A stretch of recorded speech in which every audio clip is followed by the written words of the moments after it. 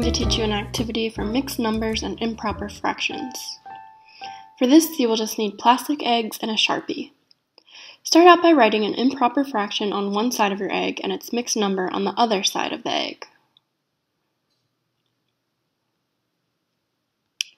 Do this with as many eggs as you want and make sure to use multiple eggs of the same color so students won't just match the eggs up by color.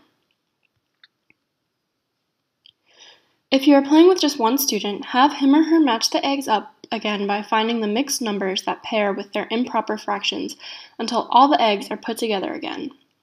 You can also play a version with two students where whoever puts their set of eggs together the fastest wins, or a version with multiple students where whoever puts the most eggs together at the end of the game wins.